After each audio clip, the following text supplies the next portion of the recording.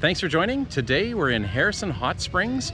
Harrison is known as the Sasquatch capital of Canada. Today we'll be exploring Harrison, looking for signs of Sasquatch at the Harrison Museum and other sites throughout the town.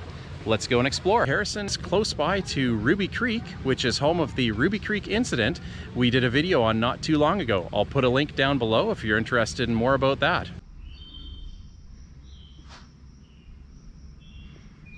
The Harrison Sasquatch Museum is located inside the Visitor Center and houses a collection of exhibits and artifacts.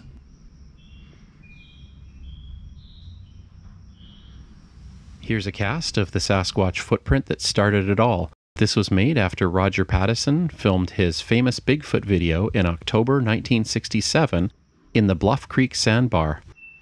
The subject left a series of 9 long foot impressions, which were cast by a Canadian taxidermist for preservation. The cast is 14.5 inches long and 6 inches wide.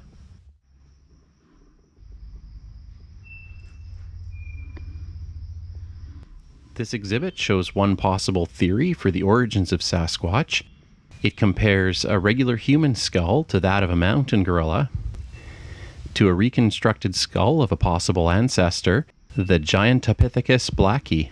This giant primate existed in China over 500,000 years ago. This skull was reconstructed using fossilized jawbone and teeth found in the China and India area. This is a skeletal reconstruction of the Bossberg cripplefoot casts. They were reconstructed by Dr. Grover Krantz, professor of anthropology at Washington State University, from a series of footprint impressions that came from a crippled Sasquatch or Bigfoot. Dr. Krantz deconstructed the skeletal structure by studying the difference between the crippled foot in comparison to that of a normal foot. This is a map of Sasquatch sightings in the area. I'm actually surprised at how many there have been. I didn't realize that there were that many reported sightings. We're right in this area here, and you can see even here there's a cluster of sightings, some of them quite recent in the 2000s. These casts belong to the Grays Harbor Hereford Bigfoot, which was seen on April 22nd, 1982. These tracks were collected by Deputy Dennis Hereford of the Grays Harbor County Sheriff's Department in Washington State. The tracks are regarded by some as the best Bigfoot casts ever made, due to the credibility of the officer involved and the mushrooming of the toes, which is difficult to hoax. The tracks also feature texturing and bulging, which demonstrates that these were made by live feet, not by wooden fakes.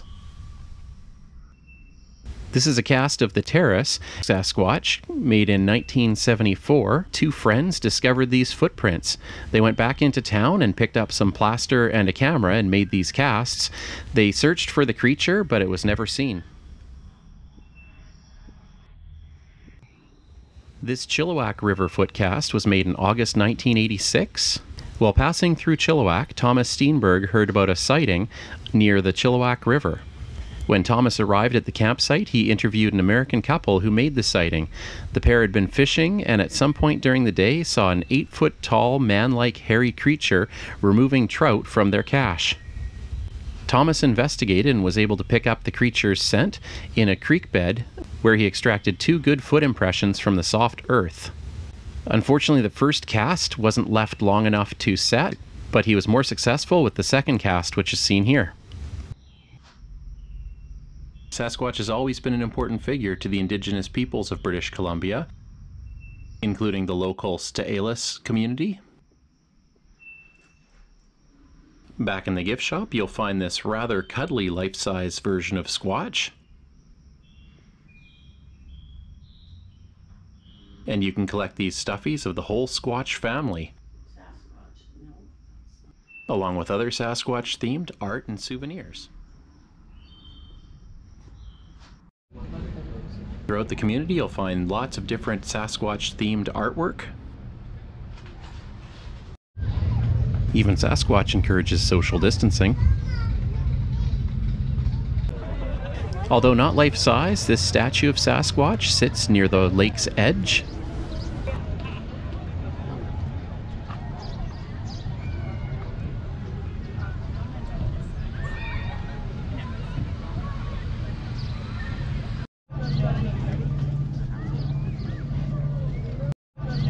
This indigenous art representation of Sasquatch, which overlooks the Harrison Lake, is the emblem of the local Sts'ailes people.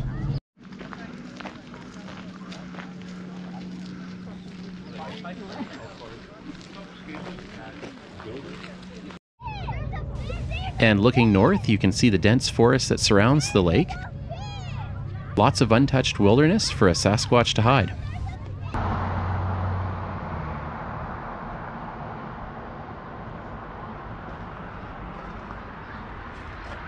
Thanks for joining us today to explore the Sasquatch capital of Canada.